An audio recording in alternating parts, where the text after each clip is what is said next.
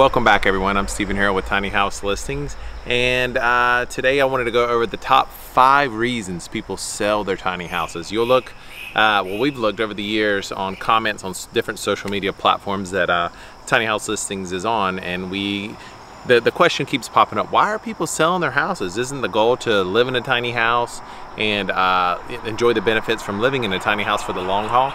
So I thought it would be beneficial to go over the top 5 reasons why people sell their tiny houses, so you can perhaps plan for the future.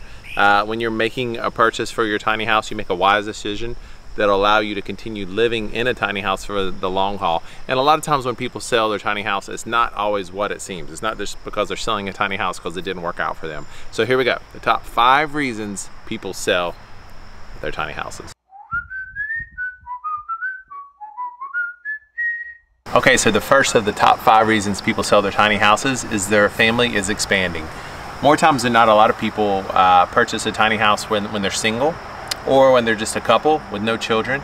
And if you're single and you decide to take on a partner that you live with, there's a good chance your tiny house will be able to accommodate that, right? Like most tiny houses can fit 2 people, whether it's just a loft and no downstairs sleeping, and the bed can, you know, normally it's a queen size or larger because the lofts tend to be the same width of the tiny house, so there's plenty of sleeping room.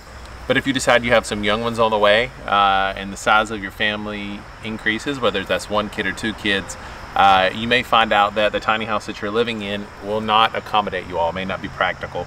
Now, that's not to say that there's people not living in a tiny house that are families. There are tons and tons of families living in tiny houses. And the reason that is because they have a tiny house that works well for the family, for family life. But if you have a tiny house that has, let's say, just 1 loft, not 2 lofts or no downstairs sleeping or whatever, it's going to be tough to have young children in the home if they don't have their own space to sleep in and things like that. So that's why I said earlier in the video that you may want to plan ahead when you're purchasing a tiny house.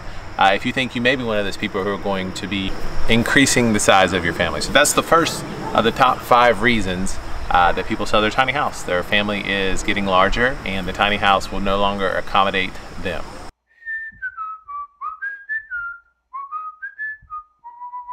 Just an FYI, this list is not in any particular order. It's just the top 5 reasons people sell their tiny house. But the second reason that people sell their tiny house is that they can't take it with them. They own a tiny house now. They've done the hard work of getting it to a place where they can actually live legally, whether it's in someone's backyard, a tiny house community, they purchased the land, however that looks like, and they can't take it with them. They're moving for whatever reason. It could be that they got married and they have to go live to where their spouse lived. They could be in the military and getting stationed in a different area. It could be that they have a new job. Could be that they were in the city and now they have to go to the city where there's no place to park a tiny house. Various reasons, and there's lots of them. But the second reason is that people that they can't take their tiny house with them. It's no longer conducive to where they're going to move.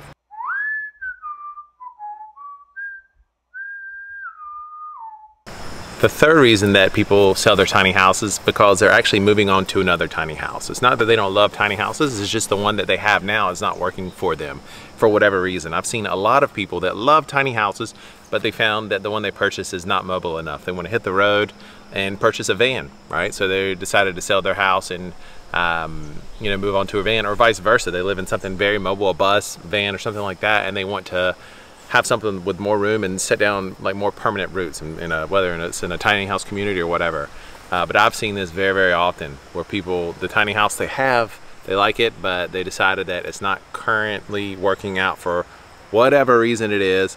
They want to sell that tiny house so they can purchase or build another tiny house.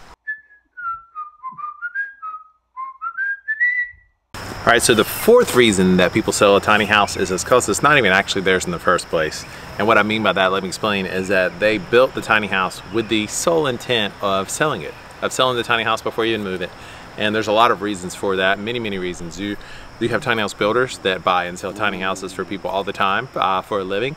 You have people that maybe just tried it out once just to get their feet wet, and they need to sell it. There are tons actually of high school programs and university programs that offer shop class, and they will sell the tiny house They'll build it for people to get construction experience, carpentry experience, plumbing, electrical, and all that, and then they will go off and sell it a lot of times on tiny house listings. And so that's the entire reason they're selling it. It was never meant to be lived in the first place. I've seen a lot of situations where there's organizations who build a tiny house to sell it just for the exclusive reason of raising money for a nonprofit or for some cause. So that's the fourth reason. People are selling the tiny house because it was built to be sold.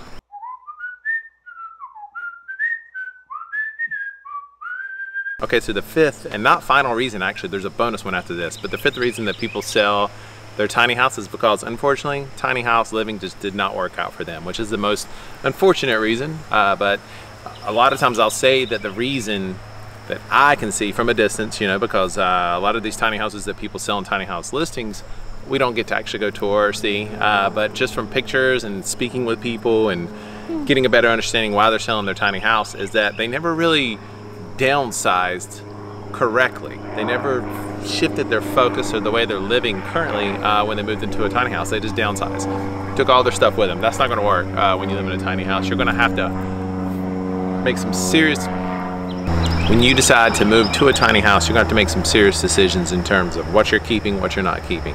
If you're living in a tiny house that's packed full of stuff and you're tripping over it, can't find out what's where, there's not enough room, it's just not going to work out for you because it's just too stressful, and that defeats the entire purpose of living in a tiny house.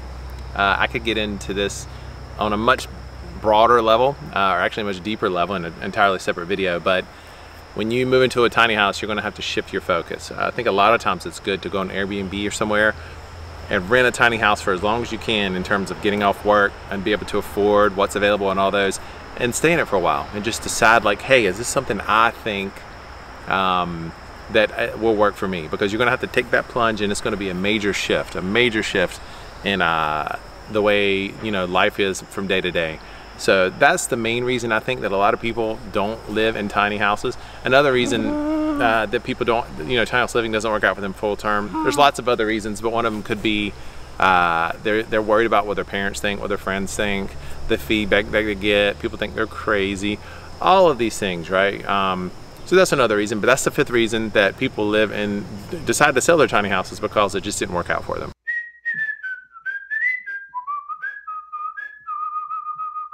Okay, the bonus reason, the sixth reason why people decide to sell their tiny houses, because when they purchase it, it was never meant to be lived in for the long term anyway, right? Like, and the most frequent thing I see when it comes to this reason is that a lot of people purchase a tiny house, live in it while they're having a much larger or traditional home built.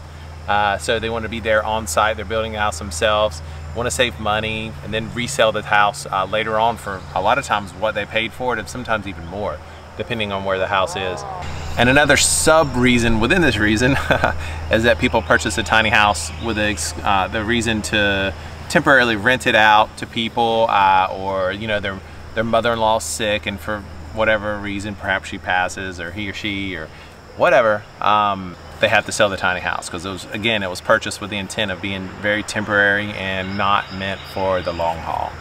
All right, so those are the main reasons that people sell their tiny houses. The main reason I want to shoot this video is to dispel some of the myths that I've seen out there. A lot of people are saying, hey, so many people are selling their tiny houses. Why is this? Is it just not what tiny house living, not living up to the hype that it is or whatever? But I mean, there are some situations where tiny houses do not work out for people, but for the most part, there are various reasons.